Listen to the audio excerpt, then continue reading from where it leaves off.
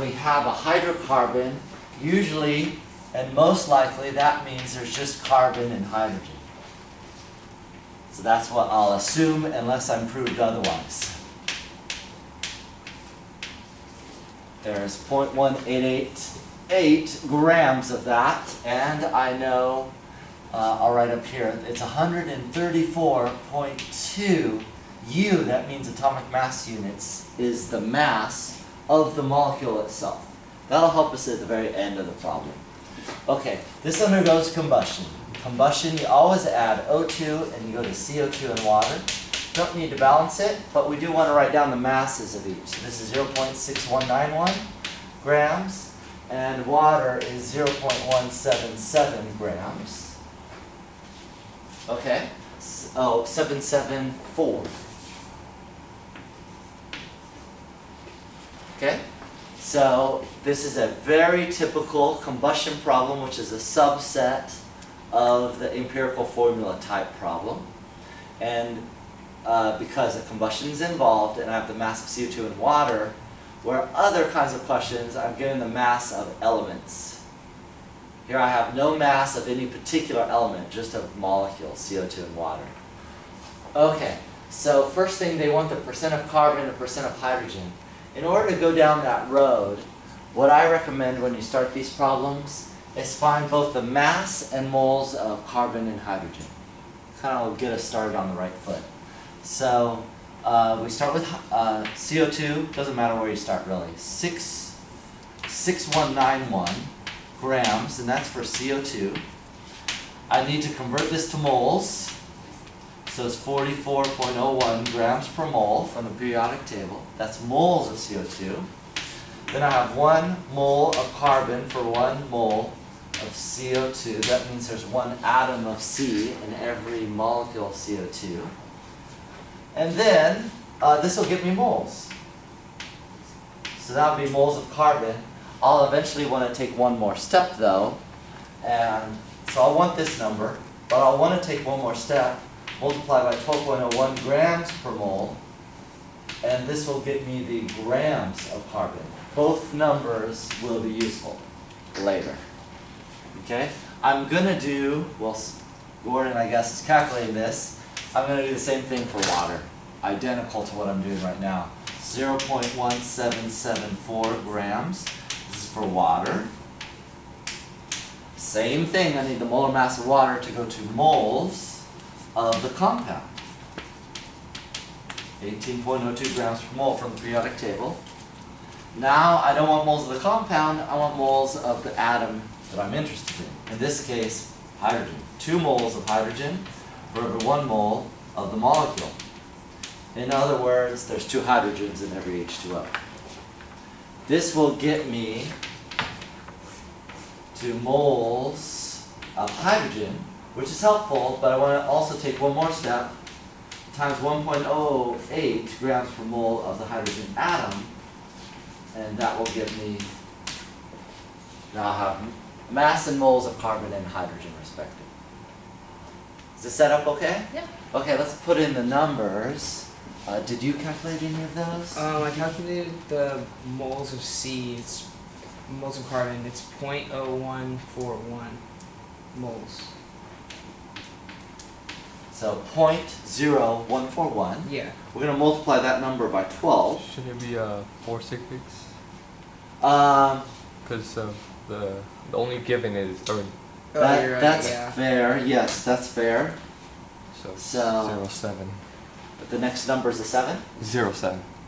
Oh, okay. 07. There we go. Just barely fit it in. So now we need to multiply this by 12.01. We get 0.1690. And probably on a test, I'd want to keep a couple more digits in my calculator, but we'll just stick with the 4 sig figs. Hi, come on in. Okay, now for the next one, we're going to do the same thing with water, 0.774 times, or divided by 18.02 times 2. So I got 0.01969. Is that okay? Mm-hmm. Times 1.08, and I get almost the same number. I gotta write really tiny here. 0.01985. Okay? So I got the mass in moles of both. Now, I can just check, but what should these two numbers add up to right here? 0.1. Yeah. You got it. It looks like that's right. What does that mean? But there's no oxygen. There's no oxygen in there. Yeah, I've just confirmed. Now, if these two numbers didn't add up to this number, the leftover mass is the oxygen in the molecule. All right, so we got that. Let's get the percent of carbon, because that's what they want to know. So I don't want to erase anything I've underlined yet. The percent carbon, percent mass of carbon, will be the mass of carbon, 0.1690, divided by the total mass, 0.1888, and I'm going to multiply this by 100. Let's see what that turns out to be, and then I'll do the same for hydrogen also. So 0.1690 divided by 0.1888 equals, looks like 89.51%. Looks like I have 4 sig figs everywhere, so I'll keep those 4 sig figs. Depending on how you round it, that 4th digit might be a little off of mine, but that's fine. Then the percent for hydrogen, same deal. You get the mass of hydrogen, it's over there, 0.01985 divided by the total, 0.1888 times 100. Let's see what that is. So 0.01985 divided by 0.1888 equals, this is going to be 10.51%.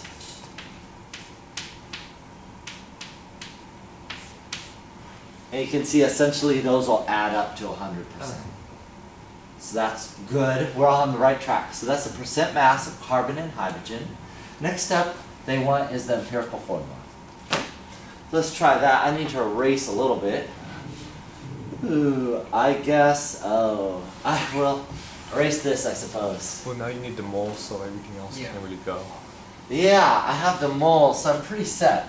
Carbon, 0.01407. Let me label this a little better.